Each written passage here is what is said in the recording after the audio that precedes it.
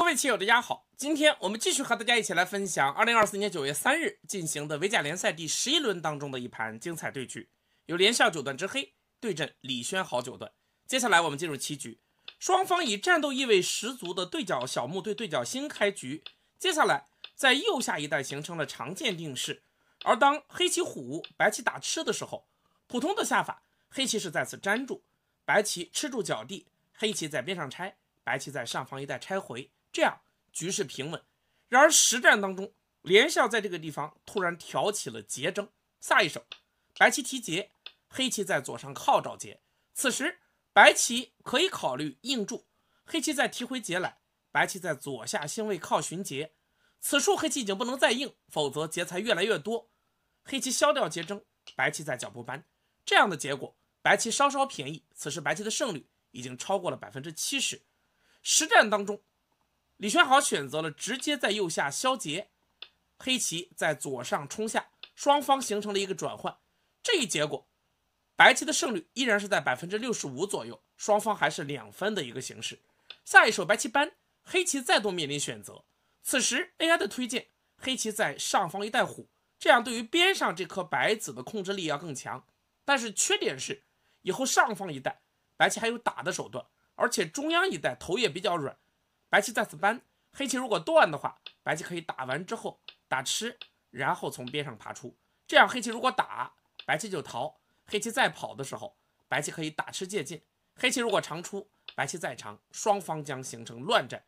实战当中，连笑九段选择了直接粘住，虽然胜率稍降，但是这样脚步和中央的头要更硬一些。显然黑棋准备随时与白棋在角上展开作战。李轩豪先将脚步头长出，下一手黑棋在边上拆肩夹，接下来白棋也马上发动了反击，在中央照了过来。这手棋瞄着对于左上黑棋的封锁，下一手棋黑棋选择了在边上拆，这是连笑九段稳健的下法。这一带如果黑棋选择正面硬来直接冲出的话，一种方案白棋可以直接在四线长，这样相对平稳，白棋在四线围控也没有不满。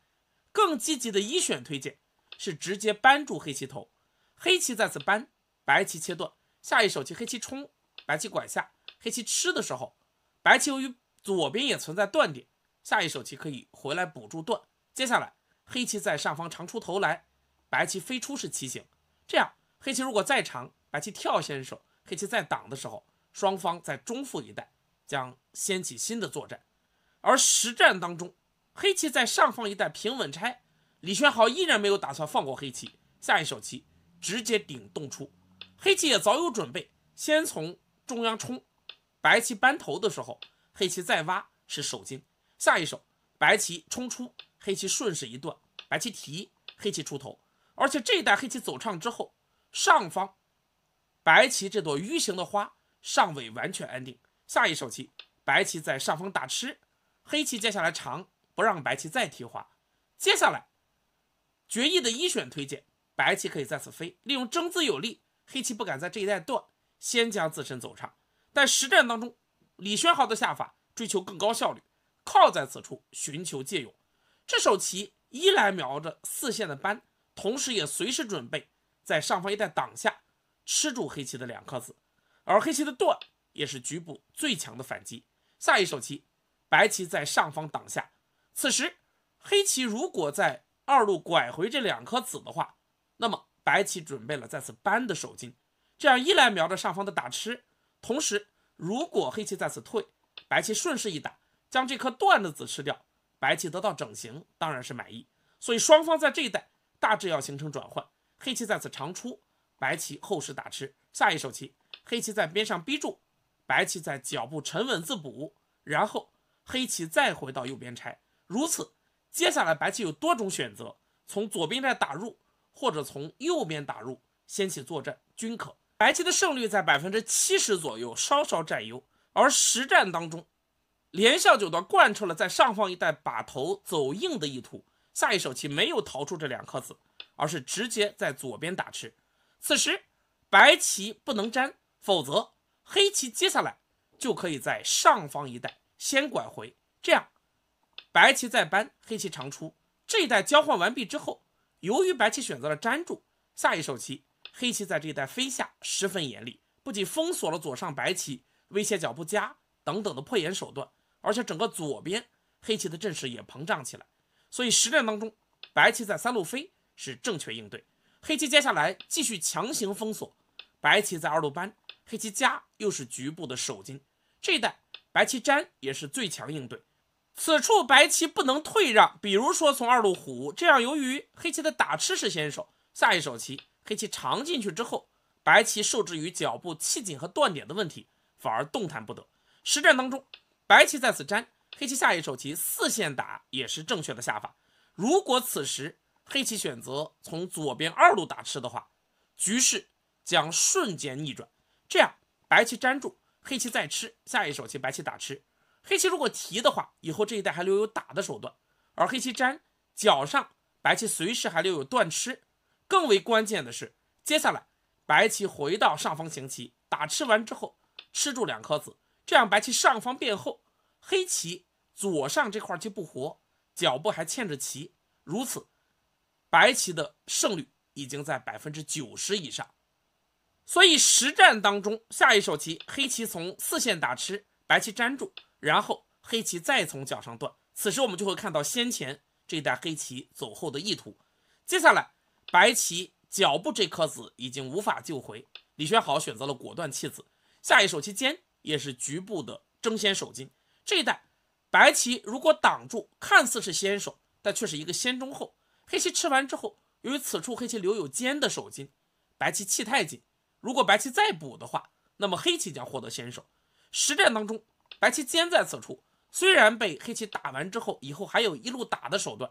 白棋棋形略显委屈，但黑棋在脚步补棋之后，白棋如愿的获得了先手。下一手棋白棋回到上方搬也是绝好点，瞄着下方一带吃住切断这颗黑子的手段，黑棋打吃也符合连笑九段的风格。在这一带其实黑棋还有一个非常重要的方向，就是左边一带黑棋在三路跳或者从二线逼住，这样由于黑棋随时留有一路打的先手，这块白棋尚未完全活境，如果白棋打吃，黑棋可以再次贴棋，如果白棋靠的话，黑棋搬即可，这样通过进攻白棋封锁了白棋往边上的出路，黑棋左边得到了扩张。而实战当中，在黑棋打吃的时候，决议的建议白棋不妨将上方迂形的这几颗子看清，在上方一带厚实的吃一手，这样白棋彻底变后，在这一带黑棋也没有什么手段，接下来黑棋大致还是要回到左边一带封锁白棋继续作战。而实战当中，面对黑棋的打吃，李轩豪的应对也异常强硬，下一手白棋直接粘住正面作战，接下来黑棋再搬挑衅白棋，此时李轩豪贯彻看中左边的意图，在左边补了一手，这手棋使得白棋的胜率从75%跌至了50%。此时白棋最佳应对还是在上方一带直接应住，这样黑棋再长的时候白棋打吃，此时黑棋不能再长了，否则上方一带被吃住，黑棋损失惨重。黑棋断打，白棋提，双方形成转换，黑棋在吃的时候白棋先打，黑棋粘住，然后白棋冲先手，黑棋提，白棋吃回，这样就形成了一个对攻的形势。下一手棋黑棋在此跳出，白棋后实提吃，接下来黑棋再跳护住断点，白棋在中央飞进攻上方黑棋，黑棋下一手棋在脚步间，上方的白棋这朵花也没有活境，下一手棋双方在这一带形成了对跑的一个格局，白棋飞出，黑棋跳，白棋再跳，这样将形成一个乱战。但是这种乱战的形式是连笑九段所希望看到的。实战当中，李轩豪还是决定继续控盘，下一手棋从左侧打吃，但是黑棋在上方一虎，双方形成转换，这个局部黑棋便宜了，彻底的变成了5-5开的形式。下一手棋白棋回到右边占据大场，控制右下的几颗黑子，黑棋也从左边开始行棋，方向没有问题，但是连笑九段的手法却遭到了 AI 的批评。这一带黑棋还是应该考虑在3线或者2线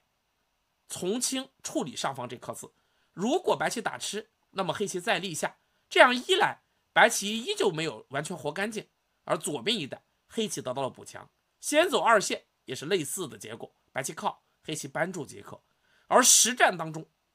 黑棋常在此处看似后势，但是白棋接下来再爬的时候，黑棋却无法脱身。下一手棋黑棋再长，白棋再爬，此时决议已经建议黑棋在这个地方不能再走了，再走将落后手。现在盘上较大之处是上方一带的定型，黑棋可以从二路先虎，这手棋是先手。白棋如果脱先，黑棋长出之后，整体的白棋尚未活境，而且这一带变得极薄，所以白棋的本手是提吃自补。接下来黑棋就可以选择打吃完之后直接虎在此处，这是决议始终强调的一个重要定型，将上方的这颗白子彻底吃干净。而实战当中，黑棋选择了继续走后自身长出，结果白棋果断脱先，在下方逼住，这样白棋右下一带也形成了一个两翼张开的阵势。接下来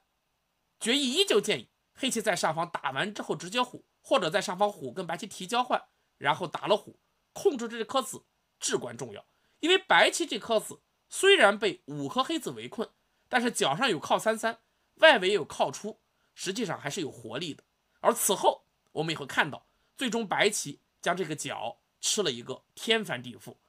实战黑棋选择了在右边拆，这是与下方拆边剑合的一个大场。此时从形势上看，黑棋的胜率在 21% 左右。下一手棋白棋在下方大飞，又围了一手，继续考验黑棋。决议依旧建议黑棋先将上方打完之后虎，将自己的空全部护住。下方一带白棋即使再围一手，想要全部成空也很困难。但实战连笑选择了直接打入，新的战斗开始。下一手白棋坚在此处强行封锁，黑棋挺头，白棋再扳。当黑棋扳的时候，白棋强行连扳，4子压顶，黑棋3颗子需要处理。而此时如何处理呢？各位棋友不妨也思索一下。AI 在这个地方给出了3种推荐。第一种十分抽象，就是黑棋直接脱先，在上方一带长出，先与上方的白棋展开作战。但是这与我们人类的连贯思路不相符。如果要在上方行棋，黑棋是不会从下方打入的。第二种也较为复杂，就是直接断在此处，白棋粘的时候，黑棋再贴起，与下方的2颗白子作战。白棋在此虎的时候，黑棋顺势长，接下来这一带长出扳都很严厉，白棋自补一手，然后黑棋再跳。这个图没有把握的话，职业棋手一般是不敢下出手的，因为一旦出现问题，恐怕将万劫不复。所以明月认为 AI 推荐的3选变化最为的简明，就是在下方直接顶一手。顶的用意，一是瞄着2路的扳过，第二就是瞄着上方断吃的先手，直接将白棋的几颗子断下。所以白棋的本手是回到中央补棋，黑棋扳过，然后白棋接下来再回到上方一带靠3-3，或者直接在此动出，掀起新的作战。而实战当中，连笑选择了就地求活，在下方挤的下法，这实际上是一个典型的俗手。由此可以看出，连笑也是被逼急了，因为这个步挤和白棋粘的交换是典型的里和外的交换。下一手棋黑棋打吃，然后再打，强行在这一带做野，并伺机向外突围。白棋现在最为简明的应对，就是从中央直接尖，将黑棋封锁。黑棋尖活棋的时候，接下来 AI 始终强调白棋赶快动出右上的这颗子。而实战当中，李轩豪此时或许已经有了一些优势意识。下一手棋白棋选择了先刺，黑棋粘住，然后在中央后实加持这颗子。白棋的意图是希望借助攻击下方黑棋，一来将中央白棋走后，抵消黑棋左边的后卫；二来如果伺机能够将右下的几颗残子全部鲸吞，那白棋是满意的。但这个下法有稍缓的嫌疑，此时白棋的胜率从 90% 左右跌落至了 82%。 下一手棋黑棋抓住时机在中央冲出，白棋再退，黑棋再冲，白棋接下来选择了尖，同样是优势意识下的下法。李轩豪还是想要吃住右下的几颗子，但黑棋在中腹一带的扳了连扳，非常的舒服。下一手棋白棋再退，接下来黑棋就可以看清中央的断点，因为这一带即使黑棋脱先不走，那么白棋如果断打的话，黑棋粘住即可，白棋再退。就局部而言，黑棋并没有死活问题，尖是先手，左边的搬粘是先手，挡住即可做活。所以实战当中，连笑选择了在上方一带扩张，同时限制白棋这颗子活力的下法。但是 AI 认为黑棋的这手棋有中途半端之感，要么就直接打了之后虎，彻底的将这颗子吃干净。另外一种更为积极的下法，就是以攻为守，围魏救赵，直接在此点完之后靠出，这样率先在右下白棋空中发难，不给白棋在右上一带行棋的机会。此时如果白棋从上方搬，黑棋直接切断，这些残子反而发挥了作用。正确的应对是从下方搬，贯彻吃子的意图，但黑棋退回即可，这样这一带依旧有冲、断等等的借用。而白棋再去粘补棋的时候，黑棋接下来就可以回到上方虎完之后打吃，再补棋，这样右边一带黑棋已经先受便宜了。而实战当中，黑棋在上方跳出，白棋接下来直接断吃是 AI 的推荐。黑棋如果粘，白棋就退回，逼迫黑棋在下方一带活棋。这样的用意是这两颗子多了之后，一来补强了右下一带的味道，同时中央的3颗黑子被断下以后，中腹一带的作战，这3颗子也没有完全活干净，中腹的厚薄产生了变化。而实战当中，李轩豪没有直接在这一带断，下一手棋白棋先靠，这也是要借劲补好右下。黑棋搬，白棋顶住，黑棋打，白棋就粘。接下来黑棋粘的时候，白棋在脚步靠，试探黑棋应手，黑棋扳住，强行硬来。此处 AI 给出了一个非常巧妙的构思，这一带始终存在着断，然后白棋退回，逼迫黑棋做活的手段。那么黑棋能不能先手防御呢？此时黑棋可以在下方一带靠一手，一来瞄着空中这几颗子的余位，而白棋扳的时候，黑棋扭断，接下来白棋再打吃，这样黑棋就已经先手在这一带得到加强，接下来再回到脚步扳。区别就在于以后此处白棋再去断的时候，黑棋打吃变成先手，白棋提，下一手棋黑棋粘住，这样白棋就退不回来了。如此黑棋比实战要稍稍满意。实战当中，黑棋在脚步扳，白棋虎挤，黑棋在上方打吃，也都是最强的应对。下一手棋白棋在左下点，这手棋在破坏黑棋左下的同时，也有侦察黑棋火力的意图。因为李轩豪其实始终盯着中央一带断了之后退回的手段，由于一旦将黑棋切断，白棋在2路有先手，那么这手点就变得十分严厉。黑棋实战当中也不敢动进，下一手棋先护住脚地，接下来白棋直接在中央动手，黑棋粘，白棋退回，下一招棋黑棋在下方尖活棋，白棋立下，要求黑棋在下方一带表态。实战当中黑棋也不愿在下方搬粘先损，接下来虎在此处给白棋留下了一个陷阱，如果白棋随手去断的话，就彻底中计了，因为黑棋准备了在上方挖的巧妙手段。白棋不能从左边吃，否则黑棋这一打吃，白棋棋形破碎。但如果白棋选择从右边吃的话，黑棋在上方挤是先手。现在我们看到，如果白棋选择粘补住上方断点，这是一个经典的手棋，打吃已经不能再粘，否则此处有倒扑，黑棋不仅活棋，还左右通脸，白棋大损。但是如果此时白棋选择在下方提吃的话，黑棋在上方一断，这2颗棋筋已经不好动了，因为此时如果跳逃出的话，黑棋这步长是先手，下方依旧有打了之后滚包吃住白棋的手段，上方有冲吃，这样白棋两边难以兼顾，所以断并不成立。 AI 推荐如果要补棋，白棋可以团在此处阻断黑棋左右联络，继续逼迫黑棋活棋。而实战当中，李轩豪下出了一个更高级的下法，白棋在上方断，这是拿捏时机的一手。这一带一旦形成作战的话，那么黑棋的态度将决定下方白棋的行棋方式。如果黑棋选择忍耐打吃，那么白棋长出，这一带黑棋目数先损，而且中央的3颗黑子变薄，下方一带白棋就可以简明处理。而如果现在黑棋选择在这一带打吃的话，那么白棋就有了此处打吃先手的可能，下方的断也就变得很严厉了。所以这手棋实际上是在考验黑棋的一个态度，而实战当中，连笑也意识到下方一带的严厉性，选择了在下方自补一手。接下来，白棋长出阻止黑棋联络，下一手棋黑棋再从上方打，白棋长出，黑棋在粘的时候，接下来白棋在边上飞下，在黑棋空中的大战终于爆发。而此时黑棋也要小心，实战当中黑棋从下方冲是正确应对，现在黑棋如果从上方冲的话，白棋的打吃是先手，黑棋提的时候白棋顺势再冲，这样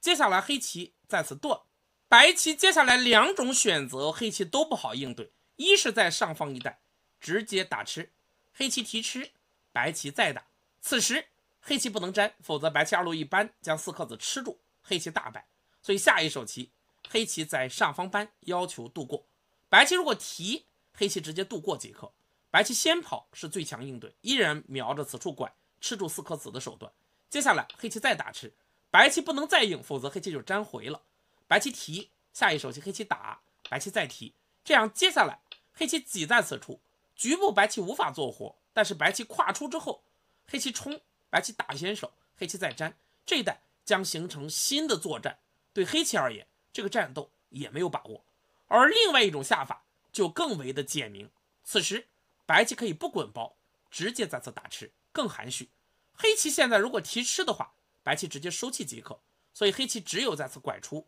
紧住四颗白子的气，白棋打吃，黑棋提，白棋再打，黑棋粘住，然后白棋从上方打吃即可。这样黑棋在断的时候，白棋接下来可以回到下方先定型，逼迫黑棋在下方一带活棋，这样的结果，白棋爬，黑棋如果长，白棋就粘住了，然后黑棋在这一带粘活棋的时候，白棋回到上方提吃，如此只要上方寻求到便宜，白棋也是足可满意的。而实战当中，黑棋看清这一点，从下方冲出，白棋现在如果直接硬来，时机并不成熟，黑棋断，白棋打吃，黑棋就提，下一手棋白棋在此提的时候，黑棋从上方一提，这样的结果，白棋全是假野，无法活棋，而黑棋周围都变得十分厚实，白棋反而弄巧成拙。实战当中，李轩豪继续创造条件，下一手棋在脚步挡住，又是一选的下法，此处随时留有各种断扩大劫争的手段。黑棋逢劫先提，白棋接下来在下方粘寻劫，现在黑棋不能消劫，否则白棋在下方立也好，直接扳也可以，这样黑棋局部就死掉了。挡住的话，白棋可以在此点，黑棋如果拐，白棋一路扳，黑棋北杀，挡住再扳即可，做野可以点死。而如果现在选择回来做野，那么白棋可以跳入，黑棋依旧无法活棋。所以实战当中，黑棋选择在下方扳活棋，白棋扳住，黑棋再粘的时候，白棋可以回到右上先提劫。由于这一带扩大劫争对黑棋而言极其严厉，所以黑棋也无心脱先在下方一带行棋。实战当中，白棋选择了继续爬，这是要求下方一带黑棋补活。下一手黑棋挡下，白棋回到右上提劫，接下来黑棋点刺找劫，白棋粘回，黑棋再提劫的时候，白棋在下方压也是劫财。先前我们说过，这个劫是白棋的无忧劫，对白棋而言打赢劫固然好，如果劫败，只要外围能够有收获，也是胜势的局面。现在黑棋必须要强行撑住目数，下一手棋黑棋在此扳，此时白棋应该继续回到右上一带提劫，伺机在这一带扩大劫争。然而实战当中，李轩豪似乎有了优势意识下，通过打劫定型收兵的想法。下一手棋白棋选择了扳，接下来黑棋再扳，白棋二路扳，黑棋回到上方补住断点。这一连串的下法使得黑棋的胜率从个位数回升至了 18% 左右。下一手棋白棋再退，黑棋接下来继续压，连笑在这个地方错过了一个扳平局势的绝佳机会。黑棋这波压的用意自然还是威胁下方一带白棋气紧以及断点的种种弱点，甚至黑棋还伺机要破坏白棋的眼位，威胁整条白棋的大龙。然而黑棋这手棋最简明的应对是在上方一带虎一手，跟白棋提交换之后直接消掉劫争。先前我们不止一次说到，这个劫是白棋的无忧劫，黑棋却负担极重。现在黑棋将右上的劫争全部消掉之后，隐患解除。虽然左下一带看似白棋围了不少的空，但是实际上我们可以这样想，这原本就是黑棋在下方一带活棋必须要付出的代价，白棋实际上收获有限。如此，白棋的胜率在 62% 左右，黑棋的盘面领先约7目棋。然而实战当中，连笑选择了再压，李轩豪马上反应过来，回到右上先提劫，再度咬住黑棋。黑棋长出找劫，白棋在上方双，这手棋也稍缓。此时更积极的应对是在上方打吃，当黑棋粘的时候，白棋直接吃住黑棋的2颗子，这样上方这块棋就活净了。实战当中，白棋选择了双的下法，黑棋接下来在下方又虎，这手棋是连笑本局的败招。此手走完之后，黑棋的胜率从 26% 左右直接跌至了 2.8%。 现在对于黑棋而言，最佳的机会是在上方逃回这2颗子。由于白棋在这一带落了一个后手，黑棋逃回这2颗子之后，白棋整体不活，一旦白棋出现了一块孤棋，那么右上的劫争的性质将变得不同，白棋多了一个负担，这个劫白棋再想打赢就很困难。而实战当中，连笑继续沉浸在追究下方白棋棋形的想法之中，虎在此处价值固然极大，这一手棋将下方白棋的眼位悉数破镜，我们稍后也会看到，但是却有脱离主战场的嫌疑。下一手棋，李轩豪把握住时机，直接在右上捷爆了黑角。下一手棋，黑棋断吃，白棋再打，黑棋提的时候，白棋不是提回给黑棋在上方提的机会，而是直接一手粘住。由于黑棋断点太多，接下来黑棋粘，白棋立的时候，这2个段难以兼顾，转瞬之间，白棋就将右上的黑棋全部杀尽了。这个转换，双方目数的差别实在是太大，原本十分细微的形势直接变成了白棋倒贴的一个局面。此时对于黑棋而言，就只剩下一条路，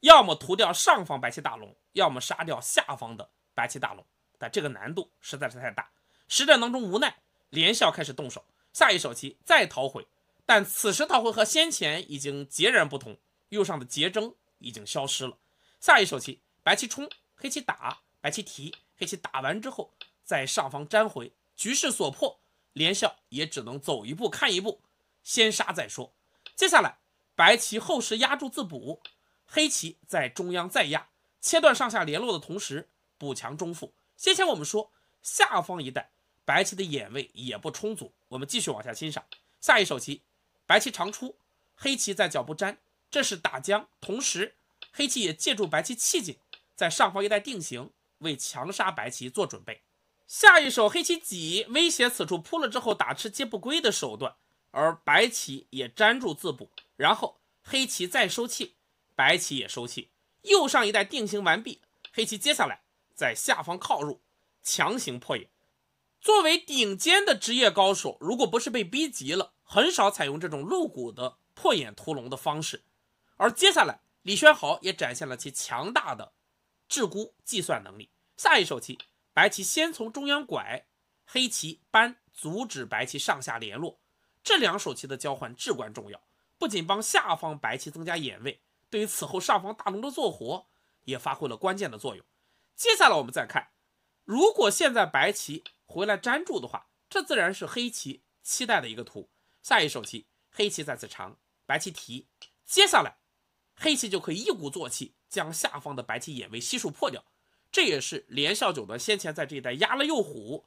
执着行棋的一个用意。下一手棋，黑棋在下方扳是非常严厉的手段，白棋不能断，此处气太紧，而白棋粘的时候，黑棋长先手，白棋补住断点，黑棋再顺势粘回，白棋始终不能断，此处度过，黑棋从脚上扳破野，白棋再扳，黑棋粘住即可，白棋粘，黑棋就粘回，这样下方的眼位被悉数破掉。但即使下成这个图，由于白棋先前在中央拐了一手，白棋在此点是先手，黑棋再粘，白棋打吃，这颗子逃不出去，白棋打完之后可以直接在中央跳家，这样下方大龙活棋并没有问题。但李轩豪计算的更深远，下成这个图之后，虽然黑棋无法直接杀下方白棋，但上方一带黑棋多了诸多的先手借用，对上方这块白棋的大龙威胁要更大。实战当中，李轩豪选择了最稳健的一个下法，下一手棋白棋直接回到下方补住断点，护住下边眼位。至于中央一带，黑棋如果要断的话，白棋直接脱先在上方补活即可。现在的形势，由于白棋盘面是倒贴的一个局面，黑棋无论吃住中央4克死还是这3克死，都无法挽回局势。实战当中，连笑也判断清楚这一点，接下来回到上方强行杀棋，白棋立下先手，上方挡住即可做活。接下来黑棋再爬缩小眼位，白棋在中央间，最后的决战时刻到来，黑棋再度靠入强行破野，白棋搬先手，黑棋下一手棋选择了搬的应对。那么首先我们看，如果黑棋选择长出会怎样呢？如此白棋在上方粘是先手，黑棋再破眼的时候，接下来我们就会看到先前白棋在下方一带拐跟黑棋搬交换的用意。下一手棋白棋直接断上去是最为严厉活棋手段。这手棋走完之后，黑棋如果在此吃是不成立的，白棋简单一吃，黑棋如果提，那么白棋一长，这2颗子被擒获，上下都有眼位，白棋已经活境。而此时如果黑棋选择逃出这颗子，白棋直接提吃即可，下一手提可以联络，黑棋再长，白棋一加，4颗子被擒获，同样白棋大获成功。所以直接在此挖不成立。那么如果长在此处如何呢？白棋在此粘住即可。这样一来，黑棋这2块棋还是需要处理。下一手棋黑棋再尖，白棋团先手，黑棋挡住的时候，接下来白棋有一步绝妙的手段，就是在此一挖。现在黑棋首先不能从左边吃，否则白棋打吃先手，下方要提，上方要断，局部已经尽活。而如果黑棋从右边叫吃的话，白棋挤是先手，黑棋再粘，下一手棋白棋再一粘的时候，下方要提，上方要叫吃，黑棋依旧难以兼顾。而如果黑棋不正面应对，直接逃出下方4颗子如何呢？白棋顺势在上方一搬，这样黑棋如果从左边吃的话，白棋就直接在此断吃，黑棋上方粘是不成立的，白棋打吃先手，接下来上方要吃，下方要提，黑棋局部已经崩溃掉了。而如果从右边吃的话，白棋在上方简单一击打，黑棋如果粘，白棋也粘回，黑棋提，白棋断即可，依然是活棋。所以这个局部直接长出，无法杀掉白棋。实战当中连笑选择了搬破眼的下法，但依然遭到了白棋在下方断的绝妙手。下一手棋黑棋在下方断打，白棋就直接提吃，接下来黑棋在上方并了一手。那么这一带黑棋如果其他的下法能否杀掉白棋呢？首先黑棋在此粘的下法并不成立，白棋上方打先手，黑棋在破眼的时候，下一手棋白棋可以从左侧打吃，黑棋也只好长出，然后白棋再紧气，黑棋再吃，白棋打吃，黑棋提的时候白棋一粘。现在如果黑棋在这一带断继续强杀的话，那么上方白棋的断是先手，黑棋上方随时要小心白棋吃接不归的手段。而黑棋补棋，接下来白棋打吃先手，黑棋再粘，下一手棋直接打完之后一做眼，由于气紧的关系，黑棋不能吃，否则白棋有双吃的手段，这样白棋局部就已经尽活了，所以这个下法并不成立。那么如果黑棋选择从左边一带先长会怎样呢？白棋接下来依然可以在上方先打交换，黑棋再破眼的时候，下一手棋白棋就可以直接在此吃。黑棋想要杀棋，只有打在此处破眼，但白棋接下来可以在下方打吃，这样黑棋再提的时候，白棋下一手棋从下方一贴，4颗黑子气已经被紧住。此时如果双方形成转换，黑棋粘回2颗子吃住上方白棋，那么白棋就把这一带4颗黑子吃住即可，如此依旧是白棋盘面稍稍领先的局面，黑棋不行。而现在如果黑棋选择在这一带冲，引诱白棋退，黑棋再断杀住上方，但是此时白棋直接粘住即可，黑棋再提的时候白棋打吃，黑棋再粘，下一手棋白棋在上方打也好，或者就简明的直接粘住，只要这块棋逃回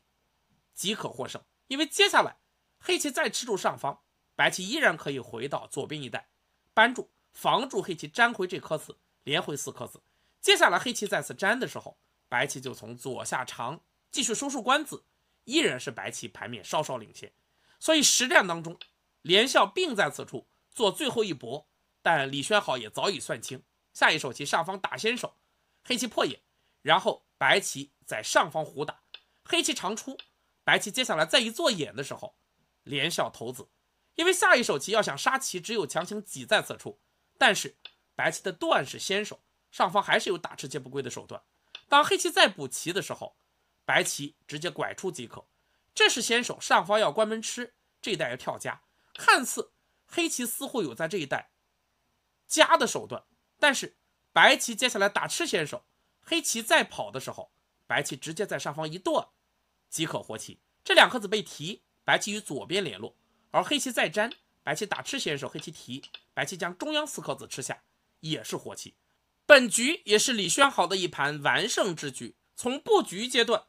连笑在这一带挑起劫争，此后双方形成转换，李轩豪就一直控制着局面。虽然有几次因为手软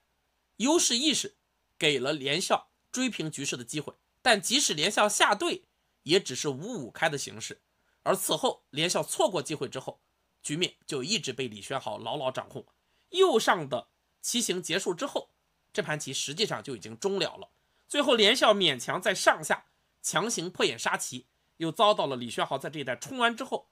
巧妙的治孤，十分的精彩。这盘棋就和大家分享到这儿，感谢大家关注，我们下个视频再见。